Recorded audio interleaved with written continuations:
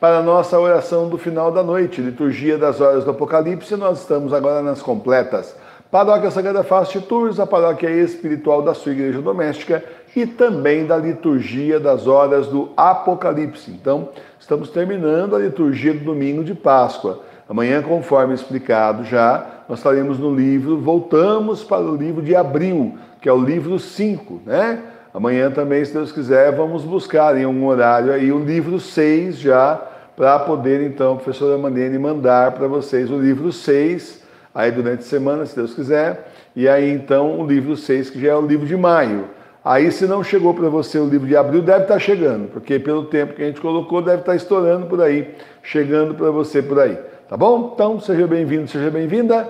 Vamos iniciar nossas orações em nome do Pai, do Filho e do Espírito Santo. Amém.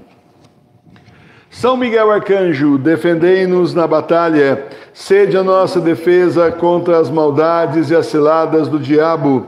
Que Deus o repreenda, pedimos humildemente. E vós, príncipe das hostes celestiais, lançai no inferno a Satanás e a todos os espíritos malignos que andam pelo mundo para a destruição das almas. Amém. São Miguel, São Gabriel e São Rafael, combatei os demônios e inutilizai os seus esforços. Glória ao Pai, ao Filho e ao Espírito Santo. Como era no princípio, agora e sempre. Amém. Santo anjo do Senhor, meu zeloso guardador, porque a ti me confiou a piedade divina, sempre me rege, me guarda, me governa, me ilumina. Amém. Oração à Sagrada Face de Santa Teresinha do Menino Jesus.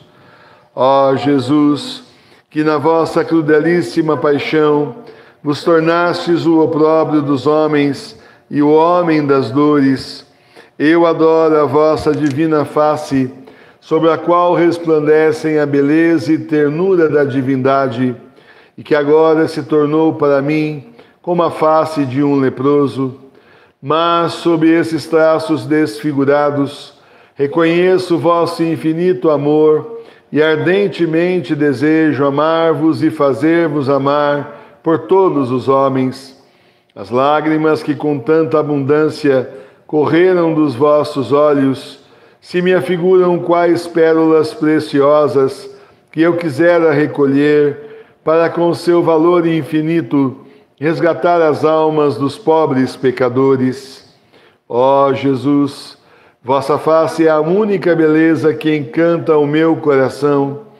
De boa mente quero renunciar na terra à doçura do vosso olhar e ao inefável ósculo de vossa boca divina, mas suplico-vos, imprimi em meu coração vossa divina imagem e inflamai-me com vosso amor, a fim de que possa chegar em breve a contemplar a vossa face gloriosa no céu. Amém.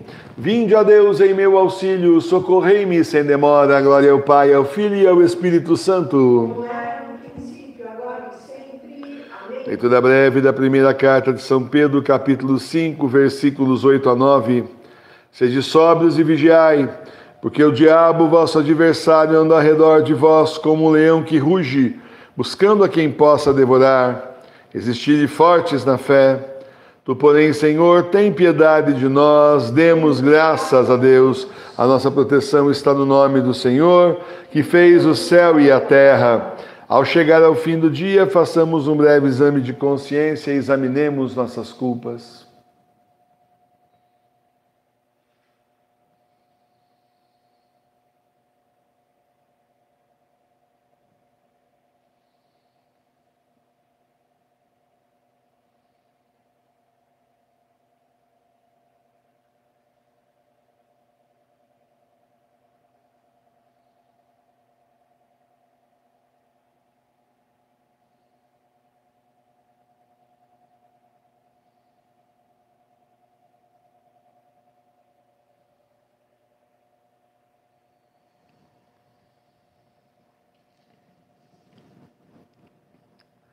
Rezemos juntos o ato penitencial. Confesso a Deus Todo-Poderoso e a vós, irmãos e irmãs, que pequei muitas vezes por pensamentos e palavras, atos e omissões, por minha culpa, minha tão grande culpa, e peço à Virgem Maria, aos anjos e santos, e a vós, irmãos e irmãs, que rogueis por mim a Deus, nosso Senhor. Senhor, tende piedade de nós. Senhor, tende piedade de nós. Cristo, tende piedade de nós. Cristo, tende piedade de nós. Senhor, tende piedade de nós. Senhor, tende piedade de nós. Deus Todo-Poderoso, tenha compaixão de nós, perdoe os nossos pecados e nos conduz à vida eterna. Amém. Vamos para a segunda parte, então. Deixa aí arrumado para próximo domingo nós começarmos na página 5 de novo. Domingo da Misericórdia, na oitava de Páscoa. Página 242 agora.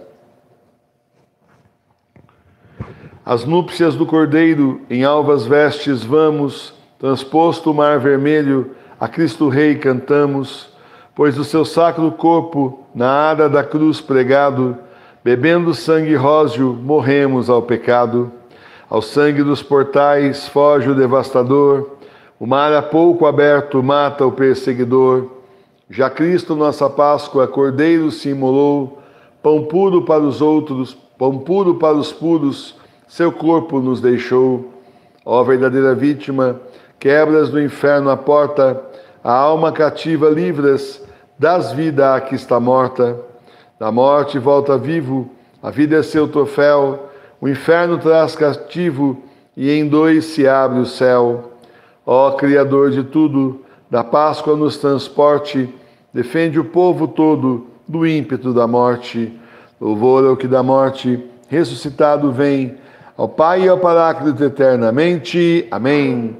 Leitura da carta aos Romanos, São Paulo aos Romanos, capítulo 6, versículos 8 a 9. E se somos mortos com Cristo, cremos que juntamente viveremos também com Cristo, sabendo que, tendo Cristo ressurgido dos mortos, já não morre, nem a morte terá sobre ele mais domínio. Palavra do Senhor, graças a Deus. O Senhor esteja conosco. Ele está no meio de nós. Aclamação do Evangelho de nosso Senhor Jesus Cristo, segundo São Lucas. Glória a vós, Senhor. São Lucas, capítulo 24, versículos 33b até 49. E acharam-se juntos 11, e os que com ele estavam, que diziam: na verdade, o Senhor ressuscitou e apareceu a Simão. E eles, os dois, contaram também os que lhes havia acontecido no caminho, e como conheceram a Jesus ao partir do pão. E estando ainda falando nisso, apresentou-se Jesus no meio deles e disse: a paz seja convosco, sou eu, não temais. Mas eles, achando-se perturbados e espantados, cuidavam que viam algum espírito. E Jesus lhes disse: por que estáis vós turbados? E que pensamentos são esses que vos sobem aos corações? Olhai para as minhas mãos e pés, porque sou eu mesmo. Apalpai e vede que um espírito não tem carne nem ossos, como vós vedes que eu tenho. E isso dizendo, mostrou-lhes as mãos e o lado e os pés. Mas não crendo eles ainda, e estando com admiração transportados de gosto, lhes disse: tendes alguma coisa aqui que se coma? E eles lhe puseram diante uma posta de peixe assado e um favo de mel.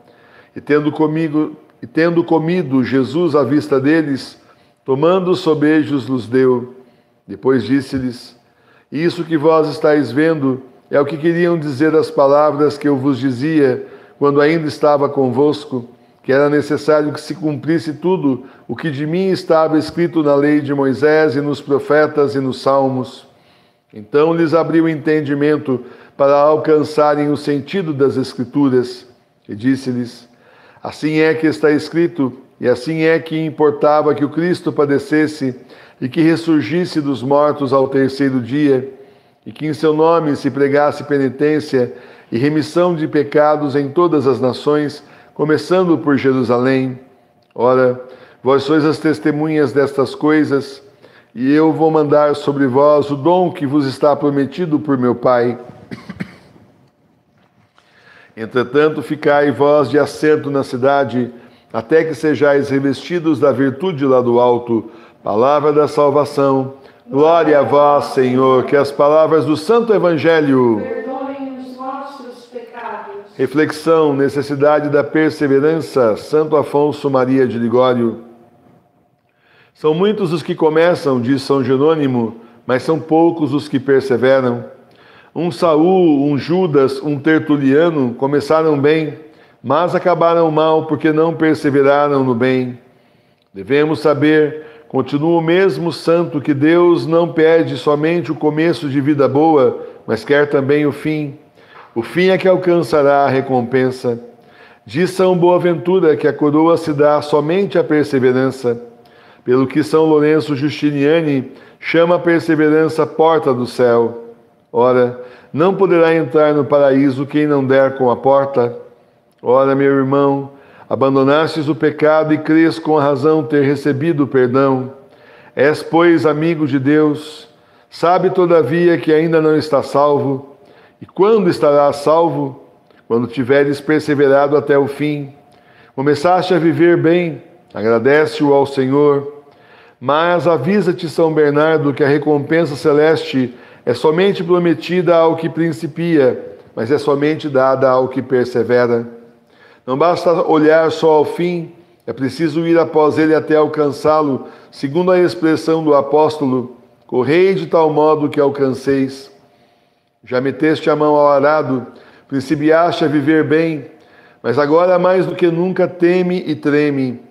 Empenhai-vos na obra de vossa salvação com temor e tremor, diz o apóstolo. E por quê?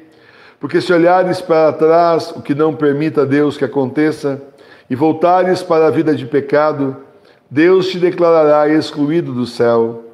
Nenhum que mete a sua mão ao arado e olha para trás é apto para o reino de Deus. A perseverança tão necessária para a salvação é um dom todo gratuito de Deus, que nós nunca podemos merecer. Mas, como ensina Santo Agostinho, a obterão da misericórdia divina todos os que lhe a pedem e por seu lado empregam os seus meios próprios para levar uma vida bem ordenada. Se queres perseverar e salvar-te, frequenta os santíssimos sacramentos, faze todos os dias uma meditação, visita todos os dias a Jesus no altar e examina a tua consciência. Tem, sobretudo, grande devoção a Nossa Senhora, que se chama Mãe da Perseverança. Consagra-te também muitas vezes inteiramente ao Senhor e diz-lhe com ternura, especialmente de manhã, antes de te darem as ocupações.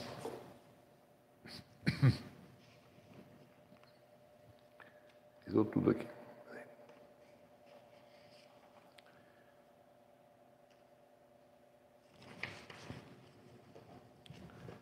Ó Deus eterno, eis-me aqui prostrado em presença de vossa infinita majestade e, adorando-vos humildemente, consagro-vos todos os meus pensamentos, palavras e obras deste dia, e tenho intenção de fazer tudo por vosso amor, para a vossa glória, para cumprir a vossa divina vontade, para vos servir, louvar e bendizer, para ser iluminado acerca dos mistérios de nossa santa fé, para assegurar a minha salvação e esperar da vossa misericórdia, para satisfazer a vossa divina justiça pelos meus muitos e gravíssimos pecados, em sufrágio das almas santas do purgatório, e para obter para todos os pecadores a graça de uma verdadeira conversão. Numa palavra, tenho a intenção de fazer tudo em união com as intenções puríssimas que em sua vida tiveram Jesus e Maria, todos os santos do céu e todos os justos da terra. Quisera que me fosse possível assinar essa minha intenção com meu próprio sangue e repeti-la a cada instante tantas vezes quantos são os instantes de toda a eternidade. Recebei, ó meu Deus amado, esta minha boa vontade.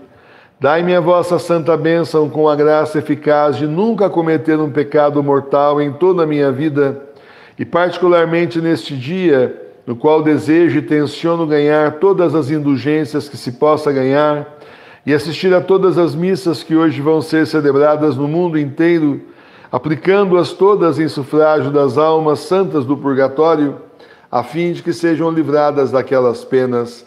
Assim seja. Amém.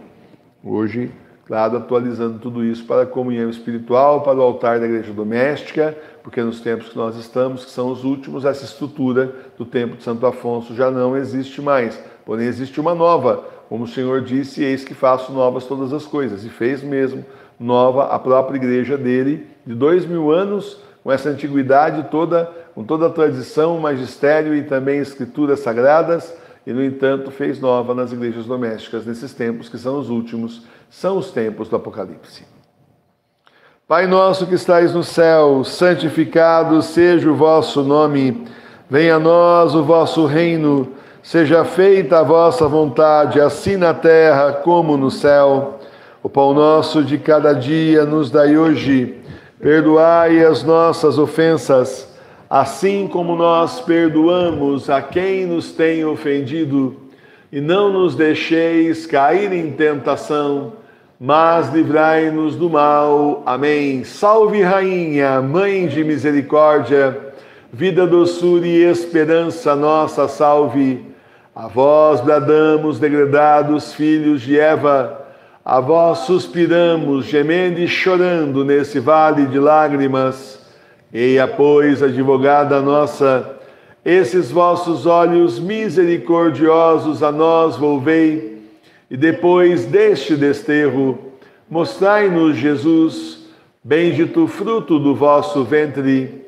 Ó clemente, ó piedosa, ó doce sempre Virgem Maria, rogai por nós, Santa Mãe de Deus, para que sejamos dignos das promessas de Cristo. Amém. Consagração, renovação diária.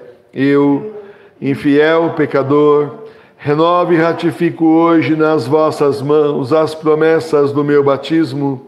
Renuncio para sempre a Satanás, suas pompas e suas obras, e dou-me inteiramente a Jesus Cristo, a sabedoria encarnada, para o seguir levando a minha cruz todos os dias da minha vida. E para lhe ser mais fiel do que até agora tenho sido, escolho-vos hoje, ó Maria, na presença de toda a corte celeste, por minha Mãe e Senhora. Entrego-vos e consagro-vos na qualidade de escravo, o meu corpo e a minha alma, os meus bens interiores e exteriores, e o próprio valor das minhas boas obras, passadas, presentes e futuras, deixando-vos pleno e inteiro direito de dispor de mim e de tudo o que me pertence, sem exceção alguma, segundo o vosso agrado, e para a maior glória de Deus no tempo e na eternidade. Amém. Oração de agradecimento. Meu Deus, muito obrigado por todas as graças que o Senhor me deu hoje. Eu sei que mesmo nas horas mais difíceis, o Senhor esteve comigo me protegendo. Em meio a todas as dificuldades do dia, é bom saber que o Senhor está sempre junto comigo. Obrigado, meu Jesus, obrigado, Espírito Santo, obrigado, Nossa Senhora, obrigado, meu anjo da guarda, por estarem comigo o dia todo e me ajudarem nesse caminho difícil no mundo rumo ao céu. Amém. Oração da noite. Senhor, é chegado o momento de descansar para enfrentar a batalha do dia de amanhã. Peço que o Senhor me acolha na vossa infinita misericórdia, para que eu possa dormir e descansar. Obrigado pelo vosso perdão e misericórdia. Nossa Senhora, intercedei por mim junto a Jesus, pelas minhas necessidades espirituais e materiais. Cura-me das minhas doenças e cuida da minha família, curando-os, protegendo-os e abençoando-os. Obrigado por todas as graças que recebo de vossas mãos maternais. Meu anjo da guarda, velai pelo meu sono, afastando os demônios da minha casa, para que eu possa descansar. Obrigado por estar sempre comigo e me defender do perigo. Amém. Bênção da casa. Visita, Senhor, esta casa e afasta as ciladas do inimigo. Habitem nela os teus santos anjos e guardem os seus moradores em paz. O Senhor olhe para nós, nos abençoe e volte sua face para nós. O Senhor tenha de nós misericórdia e nos conceda a paz. O Senhor lance sobre nós a sua santa bênção, em nome do Pai, do Filho e do Espírito Santo. Amém. Muito bom, meus irmãos e minhas irmãs, terminamos então a oração da noite. E agora então, amanhã, às 6 horas da manhã, eu espero vocês para juntos começarmos bem o dia ouvindo a palavra do Senhor, pedindo as graças que nós precisamos para o nosso dia. 6 horas da manhã ao vivo, retomamos a liturgia das horas laudes. Amanhã então, voltando ao esquema nosso original, já agora do mês de abril, continuando com os santos no mês de abril, todos os dias aí, até a semana que vem, onde retomamos no livro aqui, Domingo da Misericórdia. Obrigado por estarem conosco, feliz e santa Páscoa a todos vocês, Deus os abençoe, salve Maria Puríssima, paz e bem. Ó Senhor, fazei resplandecer a vossa face sobre nós, ficai conosco, Senhor, em nome do Pai, do Filho e do Espírito Santo. Amém. Muito obrigado, Senhor.